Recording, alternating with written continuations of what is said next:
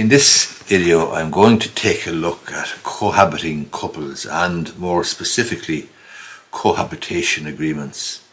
There was an act brought in there into Irish law in 2010 called the Civil Partnership and Certain Rights of Cohabitants Act of 2010. This was intended to give civil partners and cohabiting couples certain rights. A cohabiting couple must have been in an intimate relationship for 5 years or 2 years if they have a dependent child. So if you are in a cohabiting situation or a cohabiting arrangement, this video will be of interest to you perhaps. Also, if you're thinking of moving in with somebody else and living together and you're not married, this will also be of interest, because you can have a cohabitation agreement drawn up which can really do two things. One, it can determine or govern how you are going to deal with financial and other matters during and on the termination of the cohabitation arrangement. So you might come to an arrangement in relation to existing property that you might have, joint property that you might own, the contributions that you might make to the running of the house, and so on.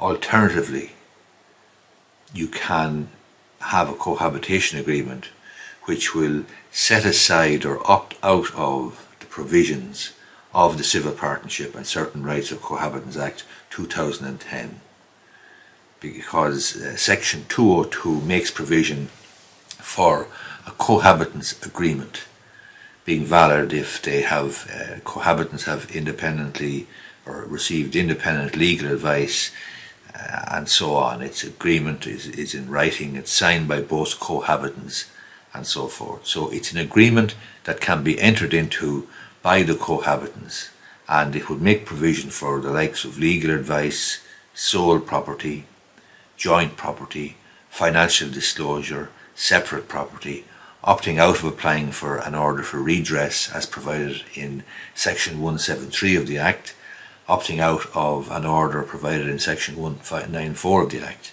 One of those sections deals with maintenance, the other deals with a claim, potential claim on the estate of a deceased cohabitant. It would also deal with the likes of personal maintenance, division of living expenses, children including maintenance, guardianship, parenting arrangements. It would deal with debts, it would deal with succession and inheritance, termination of the relationship and what will happen, and termination of the deed or the cohabitation agreement. The agreement then could also schedule or list the separate property of the parties and provide for the parties living together with contributions to be made by the parties in an agreed proportion. So essentially, a cohabitation agreement in Irish law is now valid.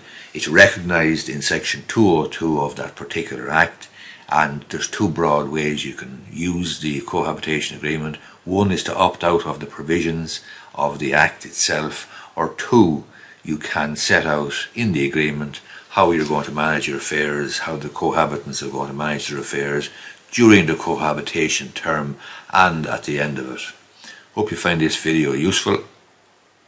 My secretary Josephine told me to make it. She said I needed to do this one because a lot of people didn't know this, and she obviously knows, or she does know, we all know I suppose, plenty of people living together who would not be married, and if the relationship breaks down, if the cohabitation situation comes to an end and the relationship breaks down badly, things can get a bit messy. Things can cut up rough, quite frankly, and there is provision in that Act for one cohabitant to seek various orders from the other cohabitant by reason of their living together, and under this Act, provided they've been in an intimate relationship for 5 years or 2 years if they have a dependent child. Hope you find this video useful. If you do, give it a thumbs up down below. Thanks a lot.